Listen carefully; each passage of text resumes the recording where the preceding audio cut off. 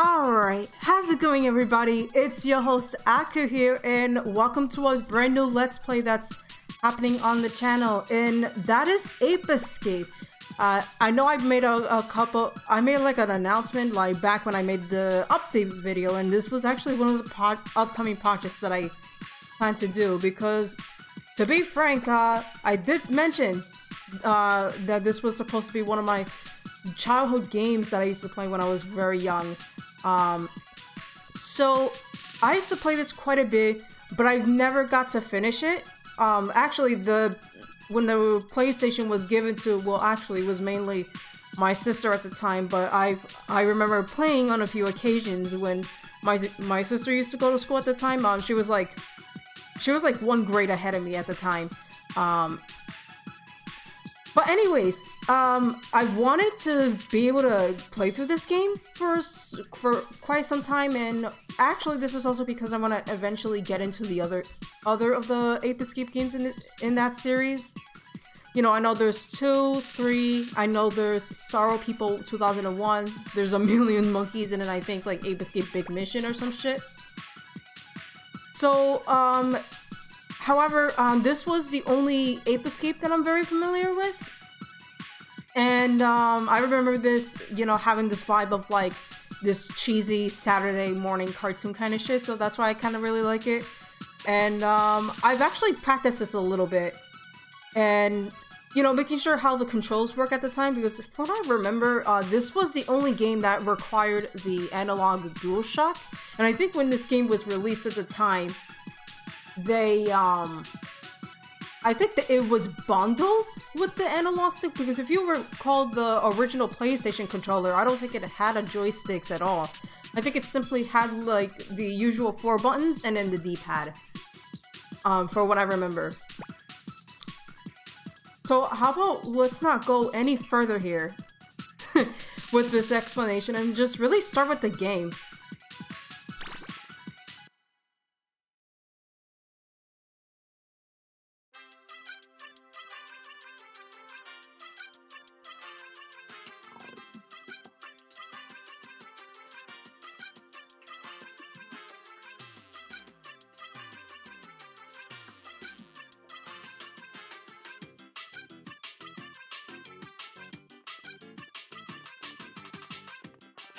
Spike, did the professor finish the time station yet?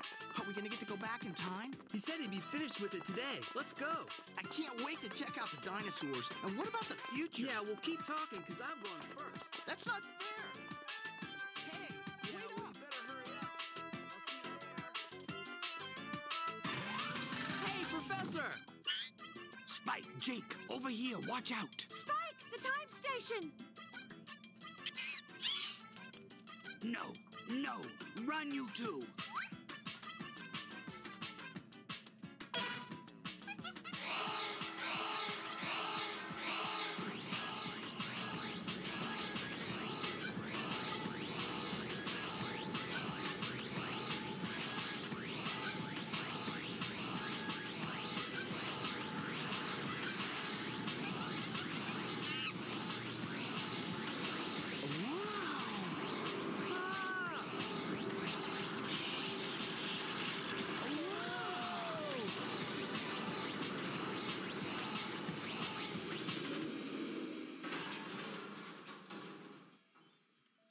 It works. It actually works. We did it, Natalie. We did it. The time station is complete. We don't have time for celebrating. We've got to do something.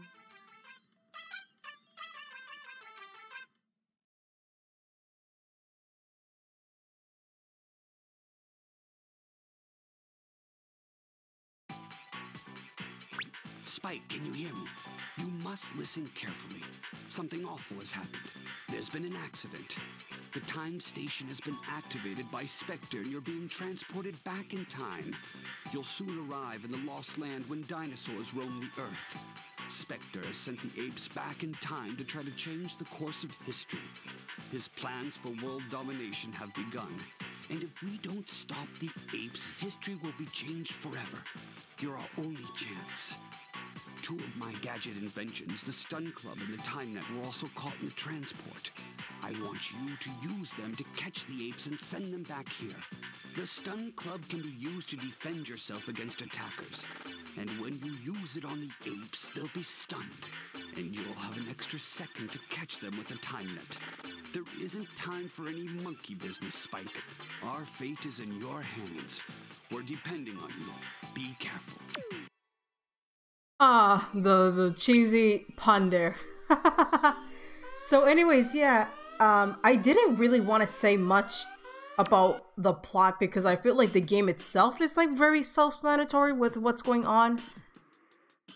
And I think it does a pretty good job with that. So, but in case if you do want me to like reiterate, apparently me and my supposed best friends were trapped being back in time because of Specter and the army of monkeys, and now it's up to me as Spike to capture the monkeys and send them back in time and shit. And that's pretty much the whole gist. Alright.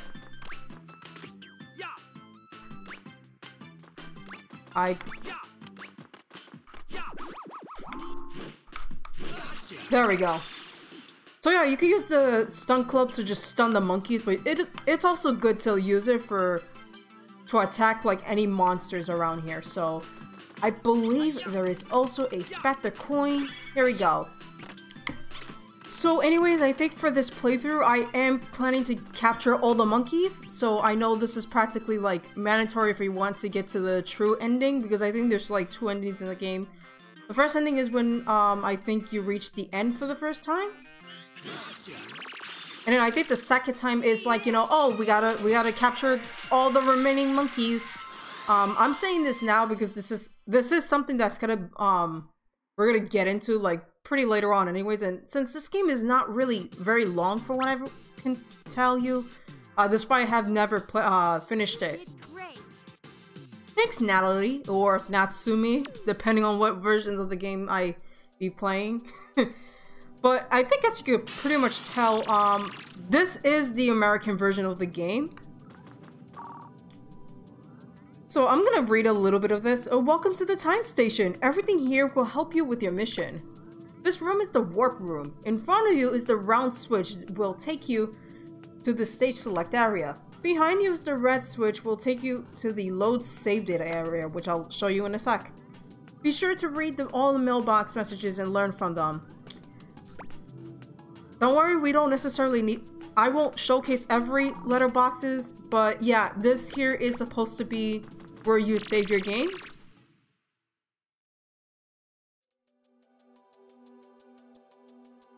So, pretty much, you go here, and you practically would start to save your game. That's where you're supposed to, like, save your games and shit.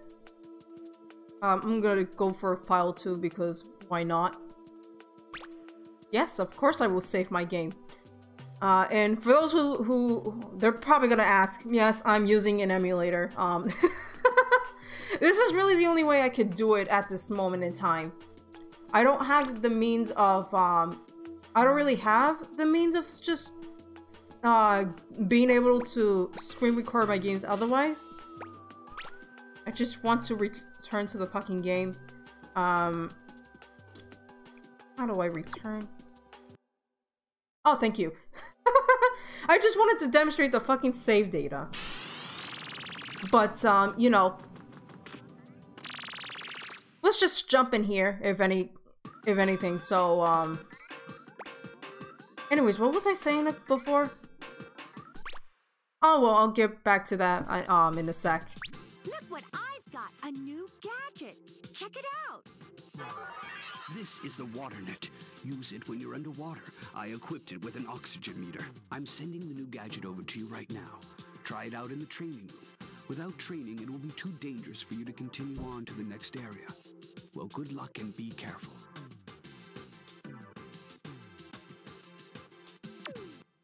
The best to summarize, it's dangerous to go alone. Take this new water net. So, oh shit, I thought this... I thought this shit like fucking glitched out a little bit. But I'm guessing it might have taken a second. I'm not sure if that also applies for like when playing this authentically.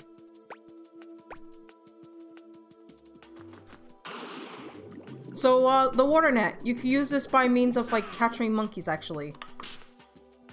I believe you click the right joystick button and you release a tent. To dive, you click on the you click on the left stick button. Believe me, this is how it was back in 1999. It was considered really innovative for its time. I mean, especially how, if you were to compare it to the Nintendo 64, how the controller worked in that time. Though I think technically the Nintendo 64 did the whole joystick shit first, if I'm assuming. I think they might have done that, and then like, when the original PlayStation only had like the D-pad, but like, you know.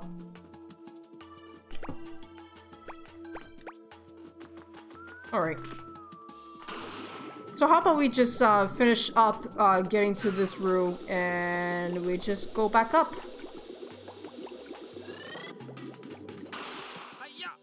There we go. So you just have to like, there we go. Oh, I don't know how the fuck I did that. But yeah, the whole practice is that you use it and try to capture monkeys while they're swimming on the water.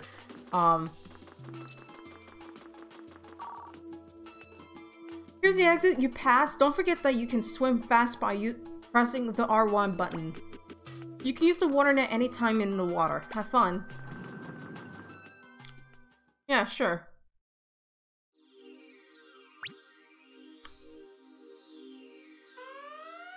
Anyways, I think what I was about to say is that there's actually like interesting regional differences between with the Japanese and the European, because for some reason they share similar differences, these similar aspects compared to the US version. For example, the names of the characters are slightly different. Oh, you fucker.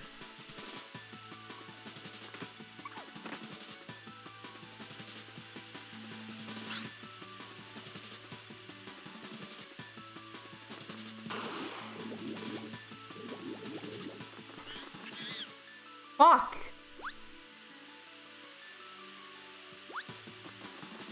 Ah, god damn it. And so, for example, obviously in the US version, the protagonist, his name is Spike, but in the European and Japanese version, he's referred to as Kakeru. And then, like, Natalie, I think her Japanese and European names is Natsumi. Oh, you fucker! I did not remember having issues with this monkey. Oh, you fucker.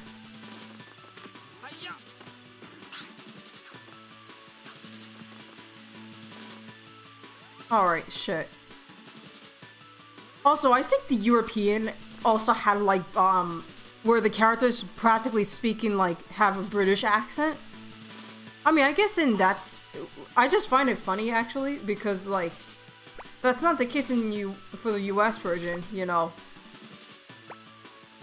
That's also kind of like a common trend with the other two games in the series, which, I find it funny.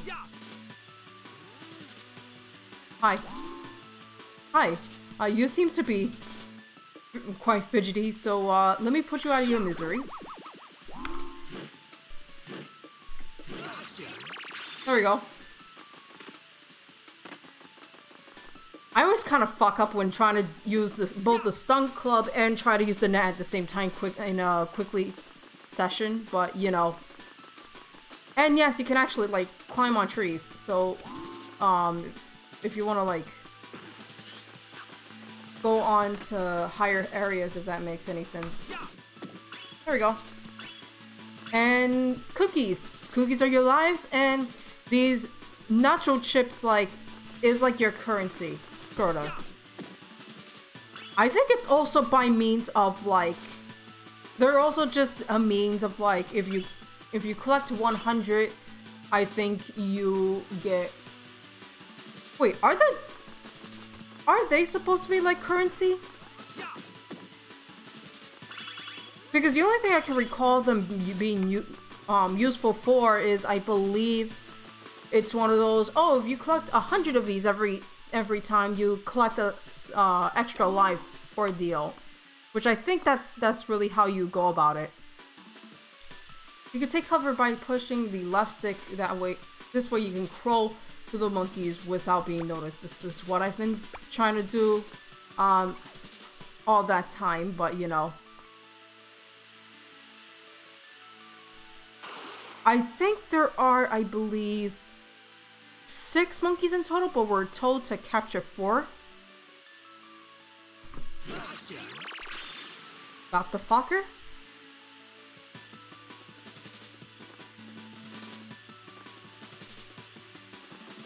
Oh yeah, I wonder if I can actually like lure this monkey in.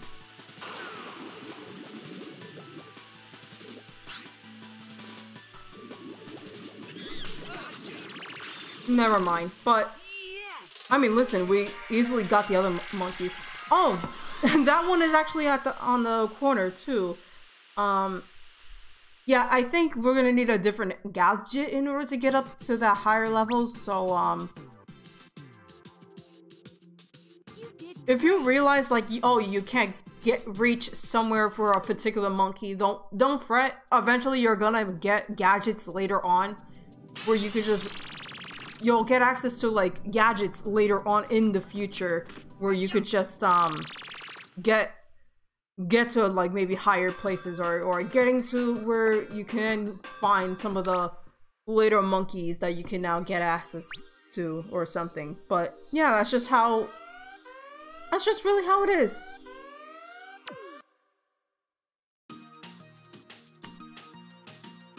Okay, so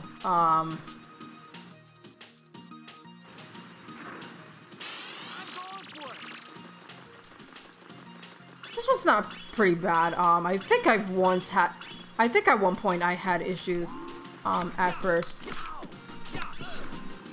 Oh yeah, you can also do this. I am a Jedi.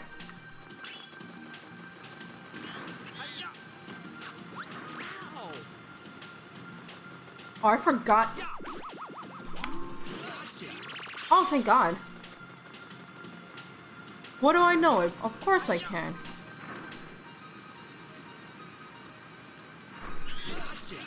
I don't know how the hell did you not, how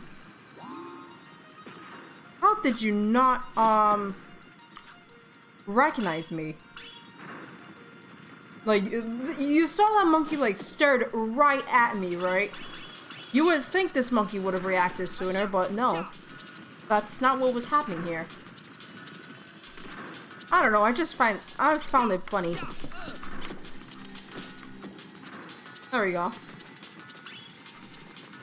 Okay, I didn't really need cookies, but okay.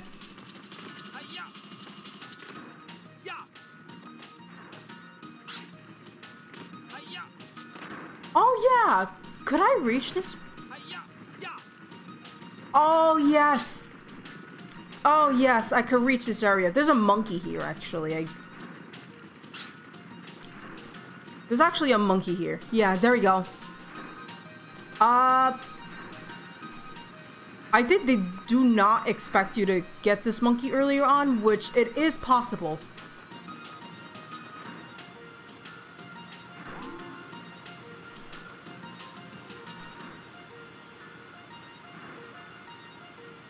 Oh, look at this poor monkey.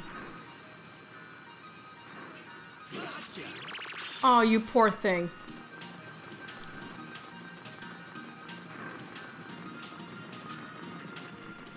Anyways, oh, that's right, there's also a Specter coin. There is a Specter coin. Give me that shit. Because I couldn't find a Specter coin in the other stages earlier. Or at least the previous one, actually. Now, right now, we could just, like, get this monkey now. But I think I want to showcase the T-Rex. Because here's the thing. I believe there is no boss in this game. I don't think you don't get any bosses with this game. I think it's really just a means of, like, looking, you would have to, like, face off against, like, you would have to, like, be slightly more strategic with what you're trying to go for with these dinosaurs, where the monkeys are, like, just, like, are literally just riding on whatever dinosaurs. Because, well, listen. I mean, listen here. We're basically, we're practically back in time. We're in a time where freaking dinosaurs existed at the time. Not a lie, it kind of makes me want to, like, replay, like, Fossil Fighters or some shit.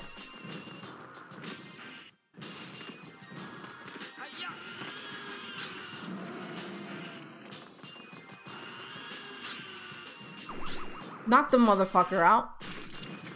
And there we go. We got this monkey. Here we go. Yes. Before you ask, yes, I am aware that there is another monkey that's just, like, standing on one of the platforms. But, you know, I want to showcase the T-Rex. I want to showcase the T-Rex and how this monkey is, like, riding on it. I think another monkey in the same stage, I believe was also riding, is, like, later on, you get another monkey and it's on the same stage, but you have to go to a different area. I think it's also riding on another dinosaur. I think Triceratops.